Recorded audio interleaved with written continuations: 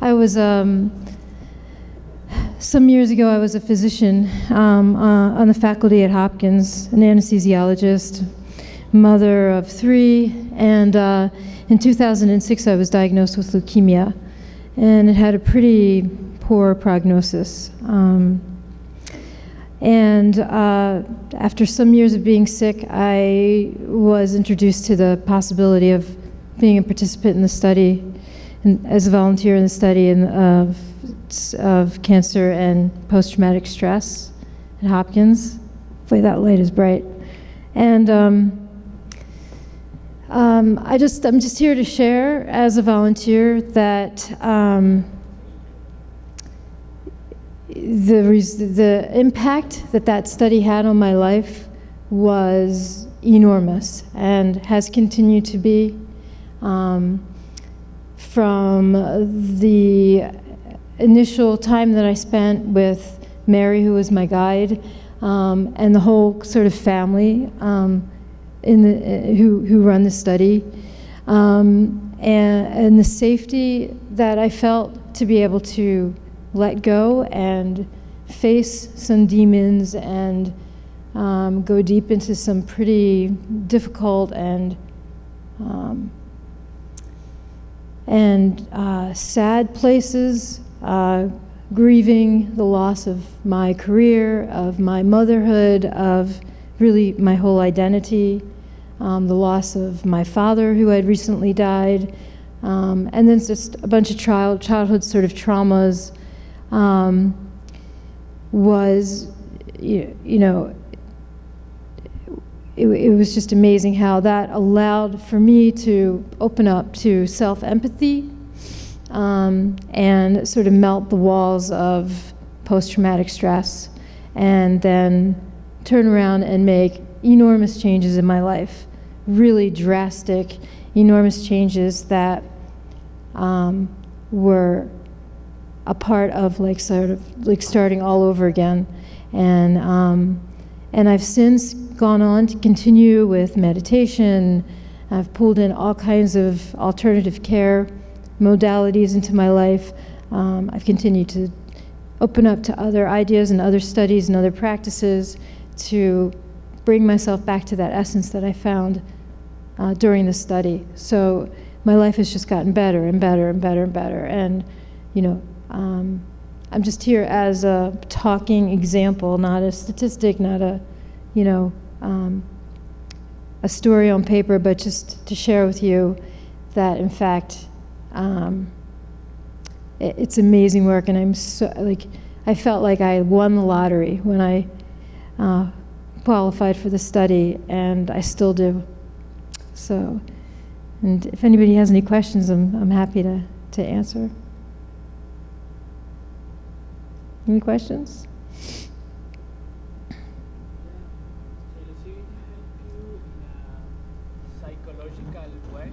Did it help me in a psychological way? Yeah, I mean, you said that it helped you in a psychological way. But, yes.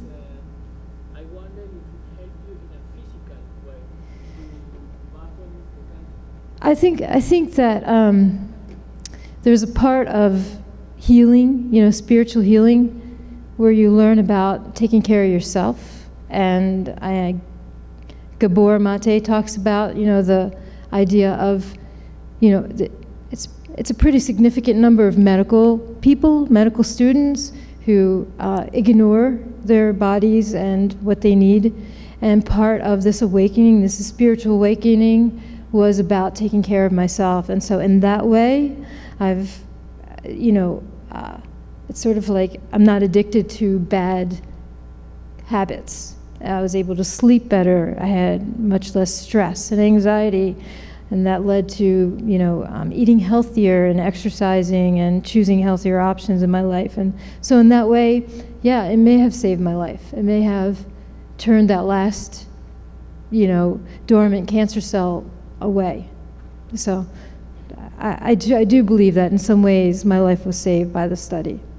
In that long, you know, so that, you know, sort of indirect way. Yeah. Did you receive it before chemo? No, I didn't. I had gone through pretty intense chemotherapy, full body radiation, bone marrow transplant, and I don't know, 4 years or so of severe complications from rejection. And when I was stable enough, I did the study. And by then I had undergone quite a bit of trauma. Yeah. Anybody else? Yes. Did you? No. No. If someone was terminally ill with cancer and they weren't familiar with the psychedelic experience and had a jaded view of psychedelics as a whole, would you have any advice in talking to them about Yeah. the benefits of? Yeah, that's a really good question. Somebody asked that when I talked yesterday. The question was if you knew somebody who were terminal, or I guess even not terminal, right? Who was sort of opposed or hadn't heard of these studies, how would you talk to them? Yeah. I think it's a really important idea to try and get more and more volunteers to voice their stories, because I'm just a normal sort of subject, pretty sort of productive, credible person in the community, who took on this unusual sort of treatment for my post-traumatic stress. And I mean, you could share that story, but I think people who've been through this experience would have a lot of help, words to give you to help to convince people or offer the option. It's not for everybody, but for those who choose it, it would. Just to follow up even more specifically, how do you even broach the subject to find out if they're having a hard time with it? I was really resistant to the idea that I had post-traumatic stress. I was in deep denial of that. I didn't want any other diagnosis. But my behaviors were clearly, showing that I had post-traumatic stress. I wasn't sleeping. My relationships were falling apart. I was behaviorally really having a lot of panic attacks. I couldn't focus or concentrate. I was really sort of distracted by the idea of dying. So in that way, like, if you can be vocal and educate people as to what post-traumatic stress looks like, you don't even have to label it. It's just about feeling better and being able to live again. And that's really what this brought me to, is being alive again, honestly. How many psilocybin sessions did you receive, and how quickly did you start to feel a benefit from it? So I had 2 sessions. They were about a month apart, about a month and a week apart. And it was immediately after the first session that I began to make huge changes in my life. I saw, like it was like a fog lifted, and I could see clearly what steps I needed to take to ensure my happiness and my health, my mental health. And it was immediate. It was immediate. It was during the session, really, that I started to have all these insights and downloads about what might lead me to health. Would you describe it as a mystical experience, as that's defined by people who have given talks here? Yeah. Yes. I mean, it was one of, if not the most memorable experience of my life. Absolutely. I came to it as a pure scientist, atheist.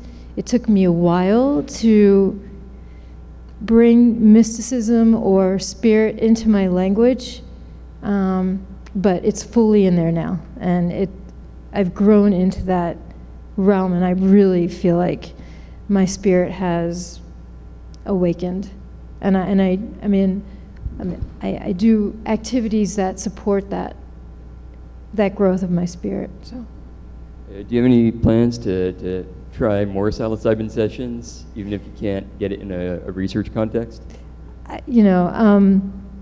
I think where I'm leading is I I think when you start having an awakening like this, and you learn a lot from your experience, the next sort of natural place to go is in service. So in some way, I want to help other people like this, like just speaking to you, in whatever way I can. Thanks. Mm-hmm.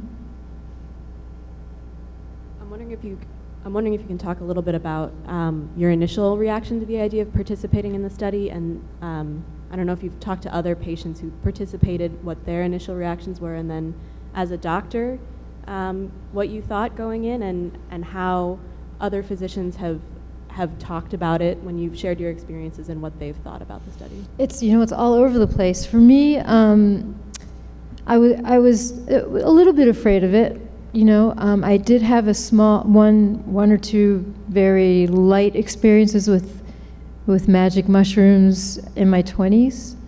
I knew this was going to be, you know, much higher dose, but I just, you know, after speaking with the department and Mary and Dr. Griffiths and Matt and, you know, the whole group, I began to have a lot of trust in them, and